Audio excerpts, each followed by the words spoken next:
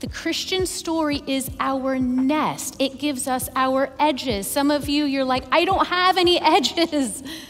The Christian story gives that to you. It tells you who you are and what you're for.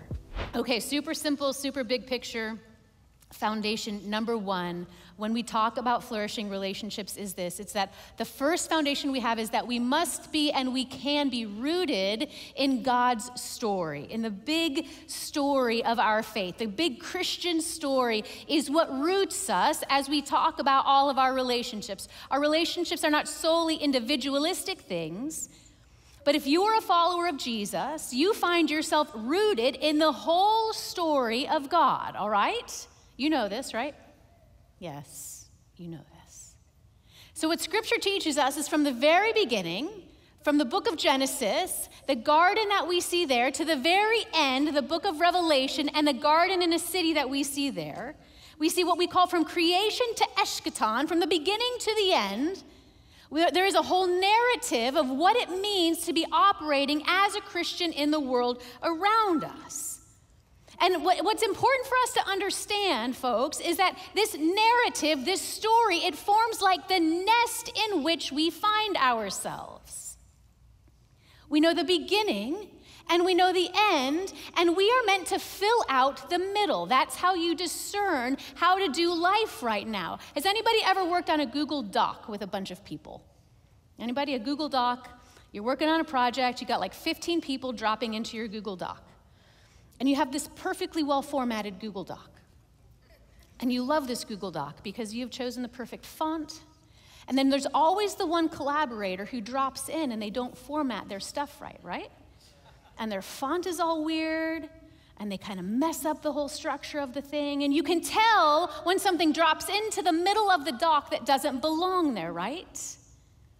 Well, in some sense, understanding our big Christian story helps us figure out what belongs and what is out of place in the narrative of our life. And so you'll often see that we will drop things into the nest or the narrative or the story of our life that don't match. And this is what the world sees when the world sees Christians and says the way that you are relating one to another in anger does not match the story, because the story began in a flourishing garden, and the story is meant to end in a flourishing garden, and all of this hoopla does not match. It's like it got dropped into the dock, and it's not in sync. And we see that in our own lives. That's what sin is in our own life as Christians. It's the thing that does not match the story. So what we see in Genesis, and again, this is very simple, very big picture. We all know this. The scripture begins with what? In the beginning, God created. So every Christian has a fundamental understanding of that being our foundation, that we are creature and not creator. We are made and not maker. We forget that all the time. But that's a truth that we need to understand as Christians. We are not self-formulated human beings. We were breathed out by the breath of God. And we see this all through Scripture, that we operate out of being created by and cared for God. We began in a flourishing garden. Now, we know that the middle of our story, the middle of our narrative gets a little bit messy. And I'm going to take us to Jeremiah here, which is the words of the Lord addressing the mess that we find ourselves in over and over and over again. This is the Lord speaking through the prophet Jeremiah to his people in exile. When 70 years are completed for Babylon, I will come to you and fulfill my good promises to bring you back into place. As some of you are familiar with this text. For I know the plans I have for you, declares the Lord. Plans to prosper you and not to harm you. Plans to give you a hope and a future. Then you will call on me and come. You will call on me and come and pray to me, and I will listen to you. You will seek me and find me when you seek me with your whole heart.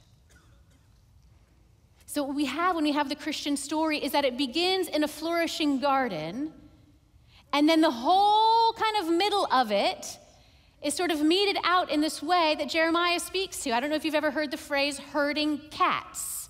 That's basically the whole middle part of Scripture.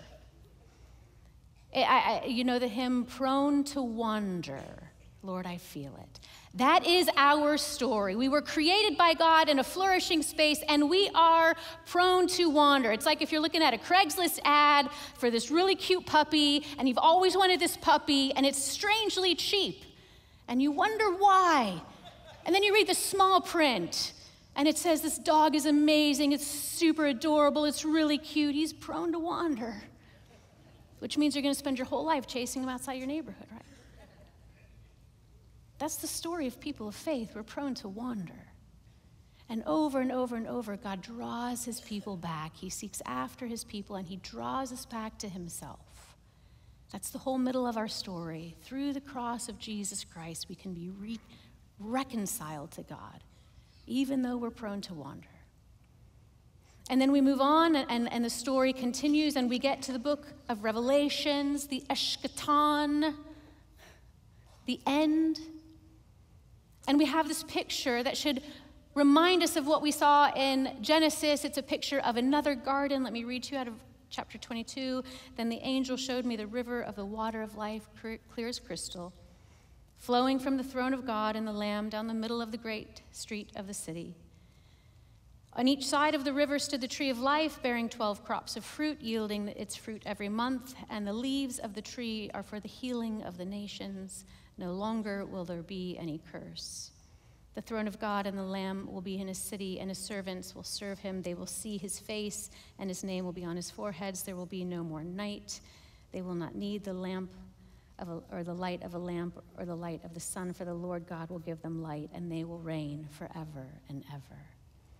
Now, there's much more to be said about that. We're planning a series on Revelation for some time in the future, so we'll have a space to dig deeper. But here's the very simple, very high-level picture that I want you to understand.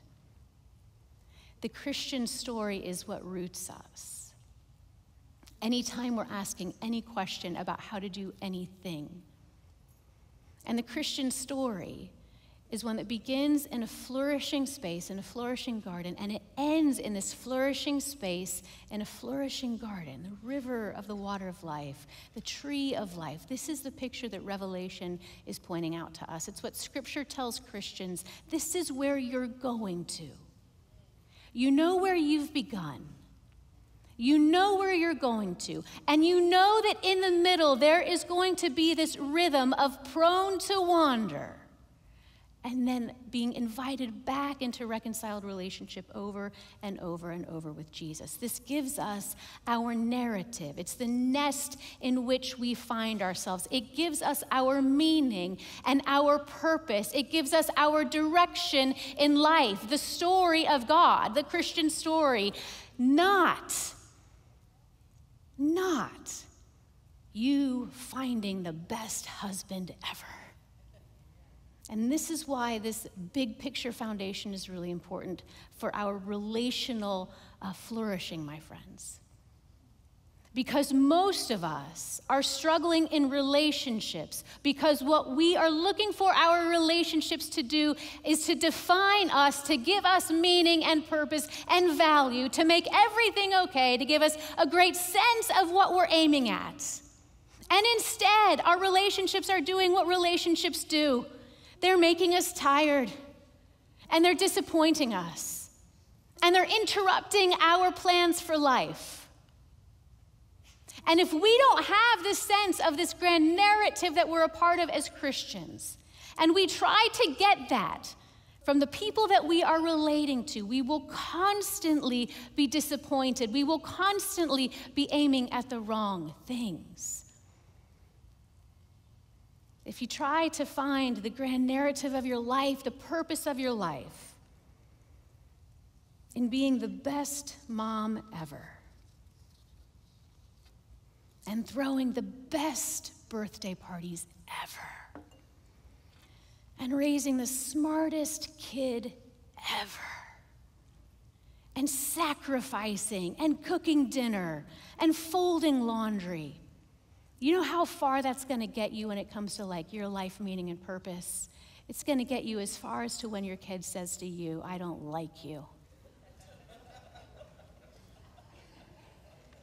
I don't like you, and I don't like how you fold my laundry. I didn't ask you for that birthday party. I joke, but you know that it's true, right? You know that it's true. We spend our whole lives seeking to be defined by our relationships and putting pressure on people like our spouses to give us meaning and purpose and ultimate direction. Or you think as a single person that, hey, once I get married, it'll all make sense. But what we have forgotten is this. We have forgotten that we have a grand narrative that does that. It is the story of God in which we find ourselves. And that's all we need to know where we are and where we're going and where we come from. And our relationships are a part of that, but they are not that. There is a sort of reorientation that we have to understand fundamentally as we start talking about flourishing relationships, okay? You can think about it this way, that we are all, as Christians, called to be great at improv. You know the whole thing, like, what would Jesus do? Like, that only goes so far, right? I remember when I was like thinking about, like, do you bottle feed or breastfeed? Like, the question doesn't work then. It's like all these really important questions that just don't work. I don't know what Jesus would do. But here's a different question. In which story do you find yourself when you're thinking about, is there really going to be a Christian person for me to date, or do I just give up and just go with whoever on Hinge or Bumble or whatever? Is there really hope for this marriage, or do I just give up? So here's what you think. You think, what story am I a part of? I'm a Christian. Okay, my story starts in flourishing. My story ends in flourishing. My story has a bit of a muddy middle, but I can trust that God loves me, that he sent his son to die for me and reconcile himself to me so that I could be filled by the power of the Holy Spirit and transformed into his likeness. And oh yeah, I need to make my decisions based on that. Do you understand how this works? Big picture. I like the thing of the nest. It's a nice little safe thing. The Christian story is our nest. It gives us our edges. Some of you, you're like, I don't have any edges.